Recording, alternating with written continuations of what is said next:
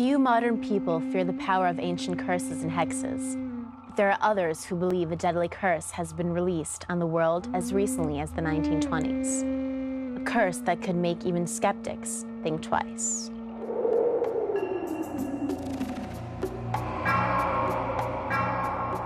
An ancient tomb holds a huge treasure. An unbelievable wealth allegedly protected by an unknown evil. One by one, many of those who have disturbed the crypt have died mysteriously. Could it be a deadly hex? This is the story of the curse of Tutankhamen.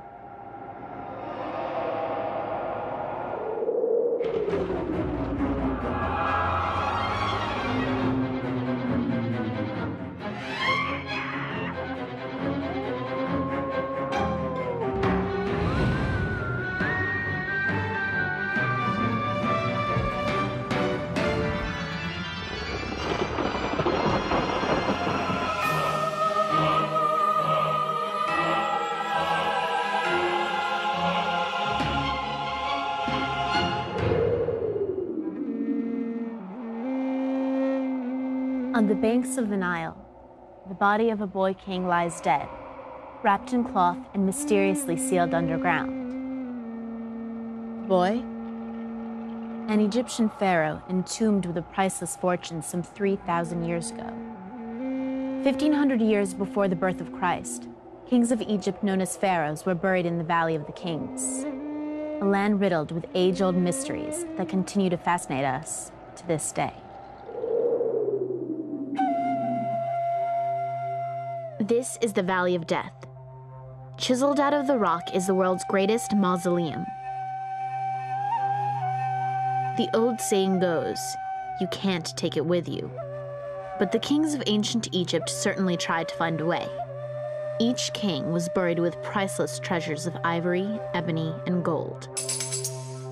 But each tomb was hidden under thousands of years of sandstorms and erosion. For archaeologists, the Valley of the Kings is still the richest place on Earth. But before the 1920s, they believed that it had already been picked clean by centuries of thieves and collectors. But they were wrong. At 9 years old, he took the throne and a wife. By the age of 18, he was dead. 3,000 years later, only a handful of people knew the name, Tutankhamen. One was an unknown archaeologist named Howard Carter. Another, his financial backer, the 5th Earl of Carnarvon, George Edward Stanhope Herbert.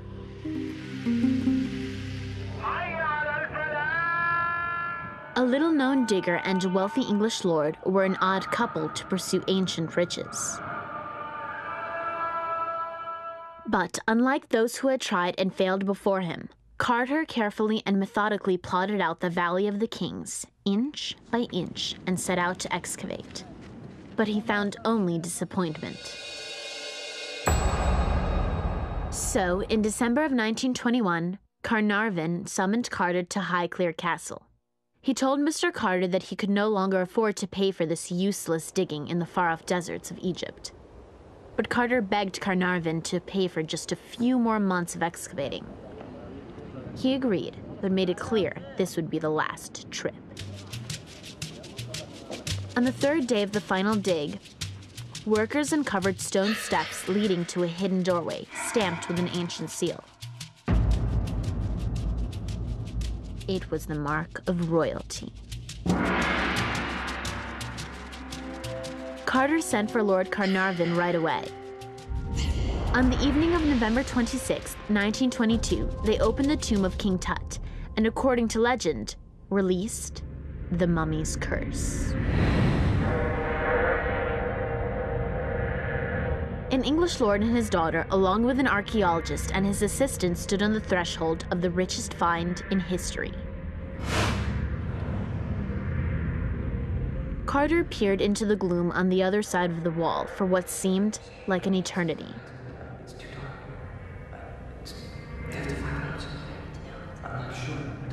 At last, Carnarvon whispered, "Can you see anything?" Yes, Carter replied. Wonderful things. There's never been a pharaoh found in any way almost intact. We're talking about things that you look at now, you cannot believe that these are the thousands of years old that they are. It's awesome. The smallest explorer, Lady Evelyn Herbert, daughter of Lord Carnarvon, led the way inside. 3 men, 1 woman, and somewhere, a dead king. It's dark. You're in there, the first person in 1,000 years to be inside the tomb of a person who had died. There must have been a little of the old haunting, the hauntedness that comes with that.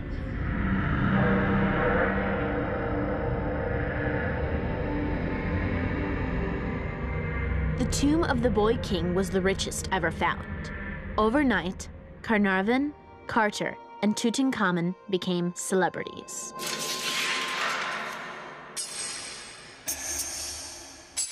They felt, I mean, just total triumph, victory.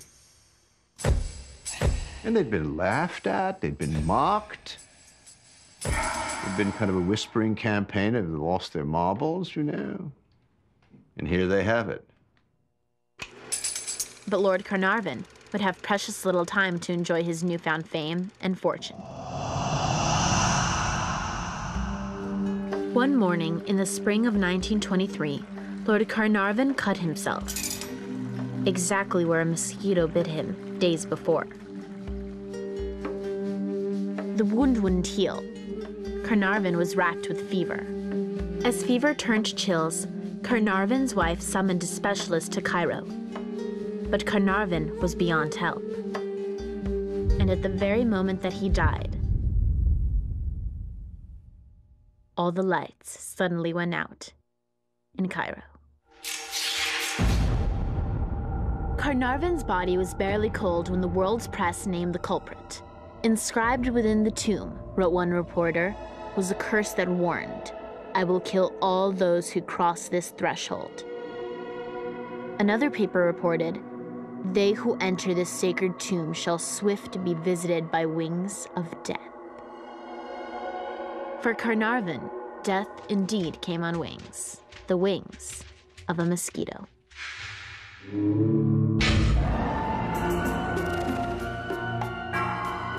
So began the legend of the mummy's curse.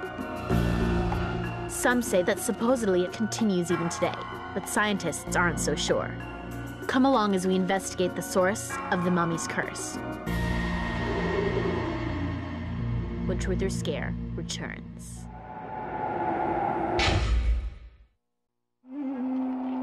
Was there really a deadly spell cast thousands of years ago on the tomb of Tutankhamen?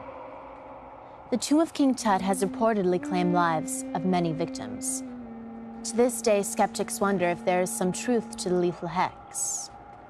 But in 1922, Howard Carter shrugged off the curse and went back to work. Perhaps easier said than done.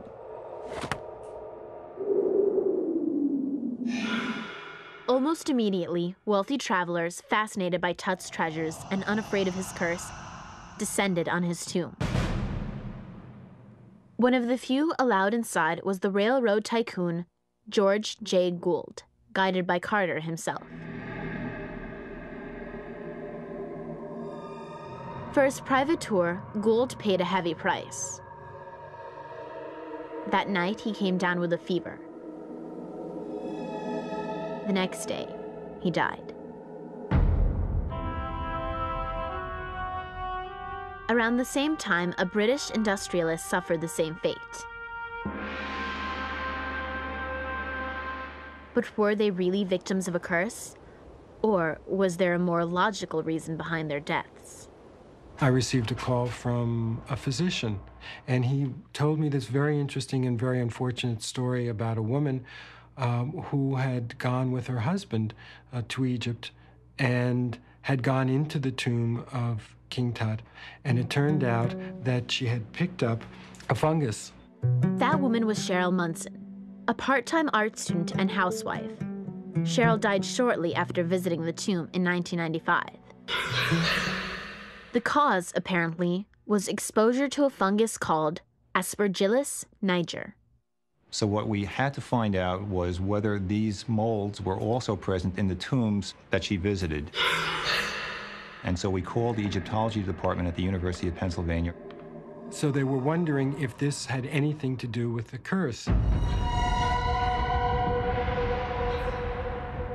It had. In 1923, 2 men died suddenly after visiting Tut's tomb. What doctors chalked up to a fever was reported as Tut's curse. 2 more sudden deaths followed. Pecky Callender, who helped Carter break into the tomb, and Arthur Mace, who helped to remove its contents. Possibly, the true killer lurked on the very walls of the tomb. To Howard Carter, it looked like chipped paint until he looked closer. Then he realized it was some sort of fungus. I think by connecting our case, which is a modern-day case, to the visit and the tombs itself, we were able to have a direct link to what might have happened to the archaeologist who had visited some time ago. And I am rather confident that in at least some of these cases, that Aspergillus could have easily played a role. This is really such a well-preserved mask. You can see these copper eyelashes around the stone eyes here. Dr. Rosalie David is the Queen of Mummies, a curator for Egyptology for England's Manchester University Museum. She's examined 35 mummies, more than anyone else. Working with a mummy can be hazardous, both for the operator and for the mummy, because the operator could breathe in spores from the mummy dust, and in reverse, the operator could deposit bacteria or moisture onto the surface of the mummy, thus causing decomposition. Though dead for thousands of years, a mummy is alive with germs and bacteria, some harmless, some deadly. We wear protective clothing when we work with the mummies, and this protects us against the fungal spores. Rosalie David believes she knows the true fate of those who disturb the bones of Tutankhamen. Their crude autopsy freed an invisible killer. In the old days, the operators didn't wear protective clothing. They could have unknowingly unleashed airborne toxins when the tomb was opened.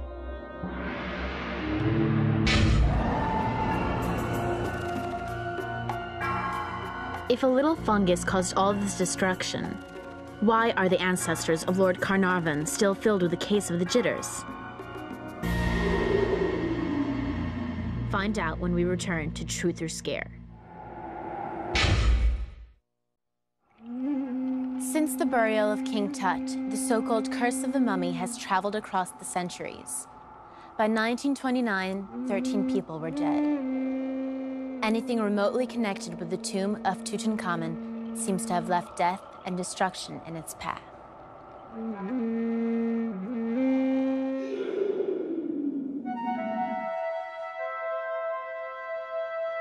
The man who found Tut's tomb, Howard Carter, was among the few to escape its curse. Almost.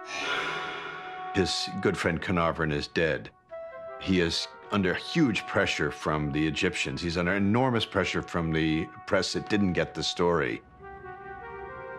He has a tiny little space to work in. He's going crazy. Howard Carter just gets to the point where he can't take it any longer. And he cracked. He did this rash act of putting this enormous iron gate and locking it. It was the English takeover of something that the people of Egypt owned, which was true. And they went crazy, and they threw him out.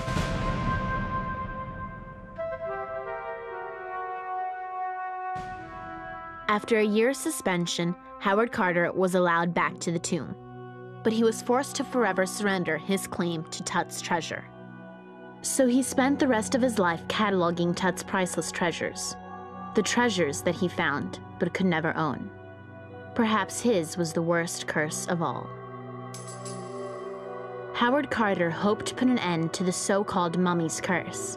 Before his death in 1939, he arranged for the young king's remains to be returned to his tomb. But Tut wouldn't rest in peace. a chain reaction of tragedy, his curse claimed 5 more victims in quick succession. First, Lady Carnarvon died suddenly and strangely of an insect bite, just like her husband. Then, Richard Beetel, Lord Carnarvon's secretary, died mysteriously in his sleep, with no explanation. 3 months later, Beetel's father, Lord Westbury, leapt from a 7th-floor window to his death. He left a note blaming his son's death on the curse of King Tut. On the way to the cemetery, Lord Westbury's hearse struck an 8-year-old boy. At the exact moment the boy died, so did an Egyptologist at the British Museum.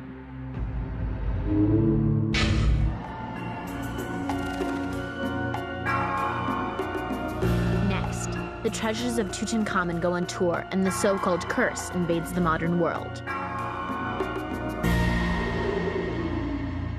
When Truth or Scare returns.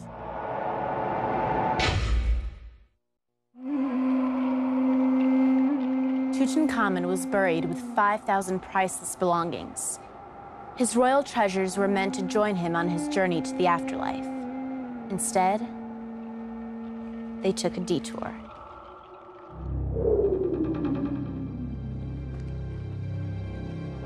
A deadly detour. In the 1970s, Egypt bowed to popular demand and sent scores of Tut's relics on a world tour. Among the sightseers, when the treasure reached London, was the first person to enter Tut's tomb, Lady Evelyn Herbert. My mother had never seen the final sarcophagus because they hadn't reached that particular chamber before her father died. At the time of the exhibition in London, the television and radio used to ring up my mother and say, tell us about the curse. And she'd laugh and say, well, I'm alive and kicking at 70, and I don't believe in it. And coming out of the museum, probably on her 5th visit, she had a major stroke and was paralyzed from then on. But of course, it could easily have been a coincidence. Some say these incidents were not caused by an evil hex at all. Dr. David Silverman, a renowned Egyptologist, sought out another logical origin of Tut's curse. In any of the inscriptions that occur in the tomb, there are none that can be considered a curse. So what we would consider, or as an Egyptologist, I would consider an ancient Egyptian curse, does not occur in the tomb of King Tut. It appears that the mummy's curse was accidentally created by its first victim. When Lord Carnarvon gave exclusive coverage of Tut's tomb to the London Times, rival papers were furious. At Carnarvon's death, they got even by printing rumors of a curse. Even the weird events when Carnarvon died can be explained. All the lights went out in Cairo when Carnarvon died. The lights always go out in Cairo at all times. All of this stuff took off. It was just like anything today. An outrageous series of half-truths and some lies, some made up. The son of Lord Carnarvon talked about how he doesn't really believe in the curse, but he said there really isn't any way to explain a lot of what went on. And that has kept the curse alive. No matter how you try to kill it, it's like a phoenix. It resurfaces over and over again. But then again, no matter how much we hear that there isn't a Loch Ness monster or that there aren't any UFOs through logical means, we still believe in them, don't we? It's marvelous human nature. We need this sort of stuff. We love it. Even if I know it's all made up, I love it. I love the Tut curse.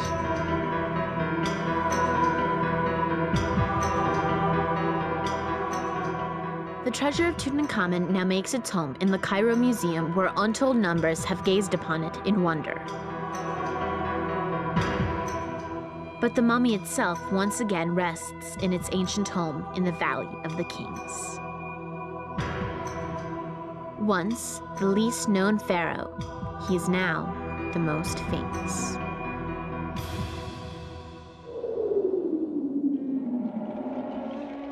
Tutankhamen, now a household name, has what all pharaohs wanted most.